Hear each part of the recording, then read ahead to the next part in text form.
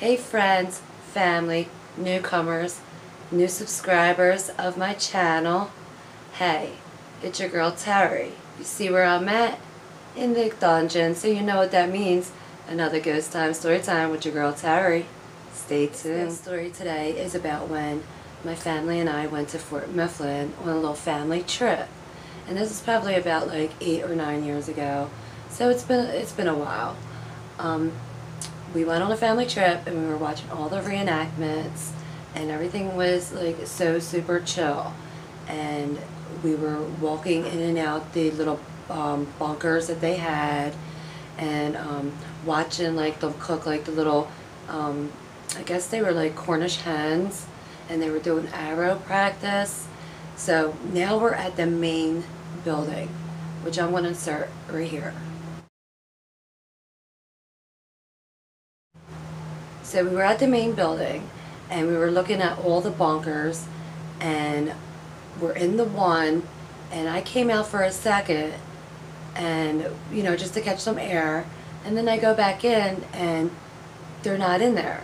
So I'm looking everywhere, and then the next thing I know I turn around and look at the steps, because there's a set of steps that go this way and a set of steps that go this way that go up to the main floor.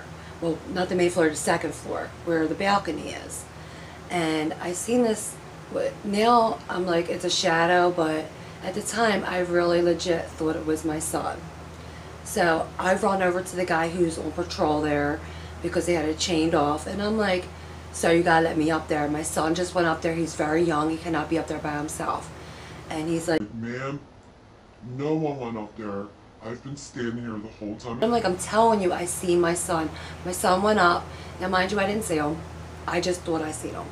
And I'm like, sir, no. And he's like, ma'am, I'm telling you, no one went up there. Not even the reenactors are even allowed up there, because we have it shut down today.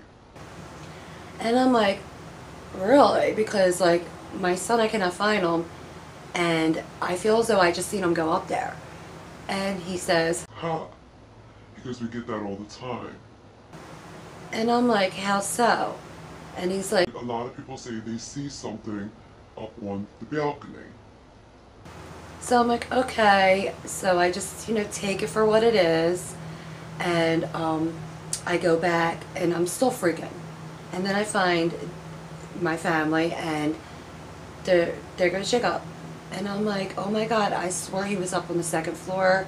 I was about to fight this guy, like he told me, and then like we all came out, and the guys, like, don't worry about it. because I was super embarrassed, and he was like, Don't worry about it, it happens, like I said, all the time. So I did some research, and I found out a few things, and I'm going to put them in here, just to save some time on this video.